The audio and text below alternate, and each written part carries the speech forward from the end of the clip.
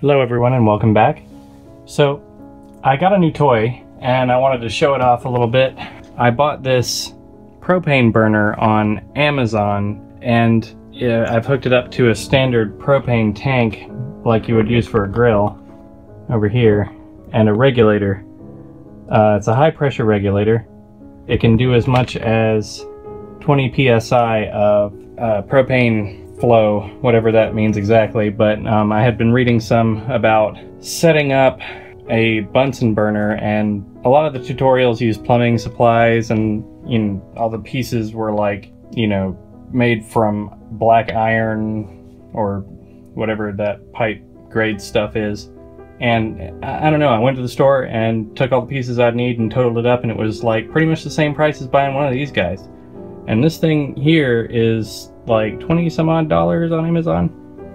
And let me show you the burner more closely here. This is a series of jets, so it makes a cone of flame. I just tested it, and it kind of envelops the whole bottom half of this flask, just about till here in flame, which is really nice because it gets a nice even heating all around. And it has on the bottom adjustable airflow for the propane mixture, which I thought was pretty slick.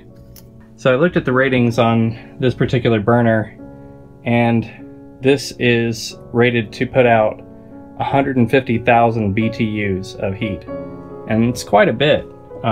So I thought I'd try a few things with it. First, I'm gonna distill some sulfuric acid with it because I figured that would probably be a good test of its heat output and how good it will be as a Bunsen burner in the lab. Okay, I think I'm ready to get this party started here. So I'm gonna turn the gas on, and then I'm gonna slowly turn my regulator on, and I'm gonna try to ignite it with this igniter.